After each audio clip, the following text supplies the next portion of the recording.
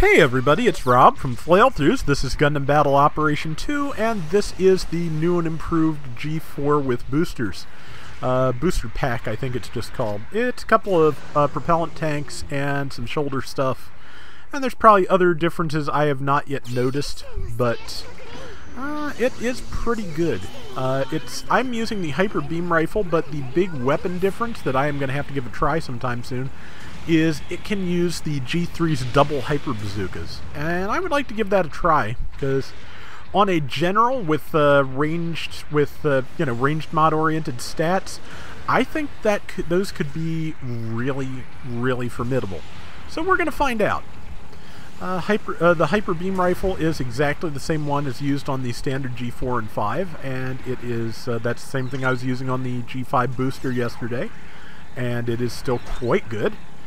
Heavy damage, overheats easily, but here is the big change besides the minor tweaks and things and the air boost. The Mega Beam Launcher is now a ZOC type weapon. It is movable while firing, it does continuous damage, and it also recharges significantly quicker.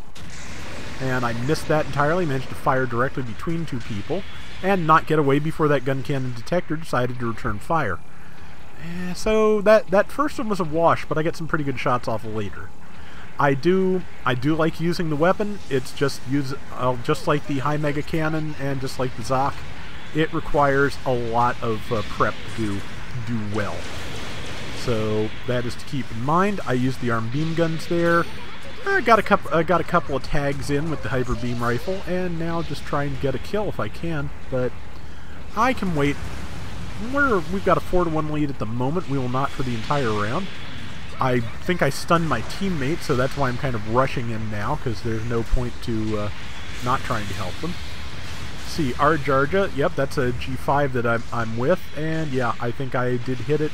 Unfortunately, it's got no health, and yeah, I was about to say it's fighting 2-1, so it's time for me to get out of here. I didn't mean to drop off the bridge, but it was actually a good move because it puts me at a better position. And there is a couple of people to shoot at. Just a couple of tags. They're lined up pretty well, so if I can get far enough back to successfully charge the Mega Beam Rifle, or Mega Beam Launcher, I think it is, I can do some good damage. It's just being able to do that without being interrupted, just like with all of those weapons, sometimes a trick. They are taking shots at me, and I'm just going to run back, because otherwise they are going to swarm me and kill me. There's 3 of us on the screen, and one of the weak ones came back to go after the G05 with a friend of its. So that struck me as a good opportunity for me to move in. Because, yeah, I could kill the one, and then it's 2-on-1 against this person.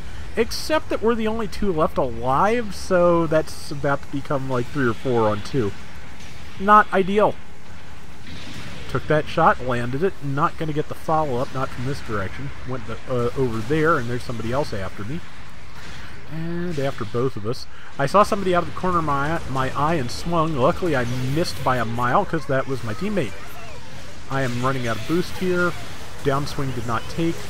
Missed a bunch of things, but now I am dead. Which, happens. But yeah, I was... It is pretty good, and yeah, it does have forced injectors now. It also has, I think it has single dodge roll. I don't think it was upgraded to double. And again, it has the air maneuvering ability that the Mark II and the GPO2 beam bazooka have. So it's got some good abilities, and ones I like to use. That air maneuvering really can come in handy, especially on levels like this, where there's an upper level you'll be dropping off of sometimes. Very, very handy.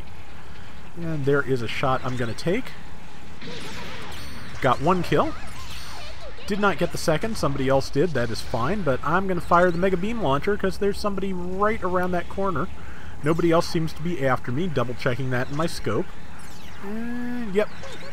Now that's a skill I wish they'd given it. And there's the Arjarja. Perfect target for me. 6,300 damage. And that's a skill I wish they'd given this. I wish they'd given it the see your radar while scoped in mode. That would have been a game changer for this. But it's still quite good, in fact. So yeah, there's the Jarja. I don't want to approach too quick because my rifle was ready to overheat. and I probably wouldn't have had time to charge before I got to it. I will now have time to charge, which is good, because they are trying to surround a teammate over there. And they've moved around this direction, so... landed. Big beam gun ready. I'm probably going to pull back and find a good place to fire it, because... what's the point of having a toy like that if you don't get to use it, you know? Got the Jarja, though. And... yeah, again, just got to find a good opportunity to use it, because I do love this thing. It is fun. And I'm just going to wait here, because there will be enemies coming around here shortly. Yeah, just scoping in and out obsessively to make sure I'm not getting jumped. I'm not. Yeah, check your surroundings when you're a sniper trying to line up a shot. It is handy. Just waiting for things to, like, stop right in front of me, which they have done. 2 of them in a row. Combined, like, 8,000 damage or thereabouts, maybe a little over. So, yeah, it does have piercing more or less. It just hits everything in straight line, and you can do amazing things. Detector managed to hit me, which stopped me from helping my teammate with this thing, but I got it anyway. Smacked at least one of my allies trying to do it. Somebody up on the bridge trying to kill me. Somebody up there has really low health if I can get a shot off. Can I get the shot off?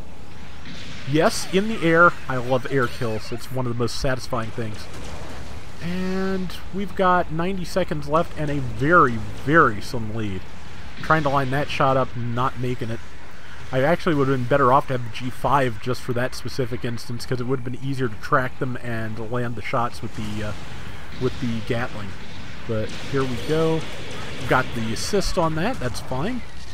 And now just waiting for a good opportunity to fire the big gun, probably. Which is going to go down this hallway. This, I think I make a little bit of a mistake here if I remember, because I can get flanked very, very easily if I'm not careful. Also, everybody has moved out of this corridor, which means... ah, wait, there's somebody, and beams for you. Not a ton of damage, only 1,800, but I managed to do it from a great distance and managed to stun them a little bit. It does not cause heavy stagger the way the Zoc does, so it does not really keep things in place for its weapon, which is a problem.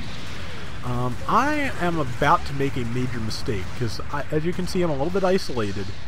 And I'm going to go up there, and I'm going to try and get in the fight and hit who I can and do what I can. I knocked 2 down, and I wanted to get back up there and do more, but that person just landed behind me, so I need to deal with them.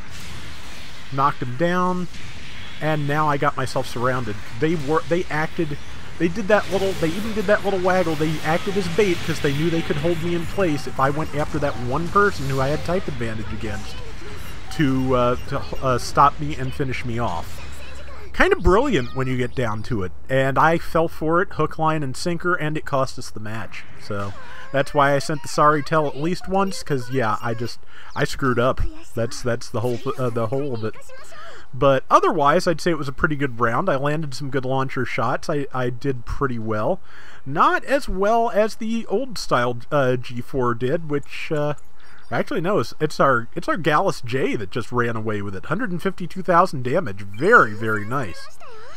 But I did not do badly. I think it's like 5 kills. Let's see. I'll go to the next screen eventually so we can see, and I can stop blathering until I get there. Yeah. 5 kills, 2 deaths, 73,000 damage. About half a Gallus J's worth of work, apparently. But that is going to do it for today's Gundam Battle Operation 2. We'll be back soon with more, so till next time, everybody take care and have fun. Later! But no, besides the fact that was a decent round for me otherwise, I just kind of wanted to show that because just it worked so beautifully that I really felt like it needed to be shown off. And also just, it was... it's nice to know exactly whose fault something is, and it's going to sound dumb, but I actually feel better about some of this stuff when it's my fault, because at least I know what I did wrong, and the person who did something wrong gets communicated with, which, with the way this game is set up, you can't often do, which with other players, which honestly sometimes is for the best. You don't need to be getting into that, but yeah, like I said, I screwed up. I know what I did, but it also just brilliant move, whoever that was.